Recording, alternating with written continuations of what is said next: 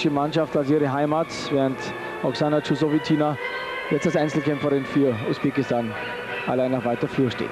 Der letzte Sprung der russischen Mannschaft.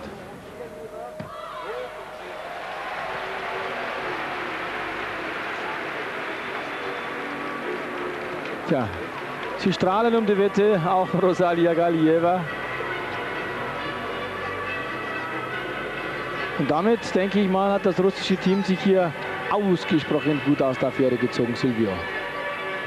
Ja, das haben wir ja schon während der Übung bemerkt und ich bin gespannt, ob es vielleicht noch reicht, an die USA ranzukommen oder vorbeizuziehen. Ja, just in diesem Augenblick ist Russland an den Vereinigten Staaten vorbeigezogen nach der Pflicht. Und sie haben sich... Ja, 193,796 Punkte, die USA 193,669 Punkte. 48,674 am Sprung für Russland, die höchste Wertung. Und Also Galieva 9,837, das wollte ich noch erwähnen.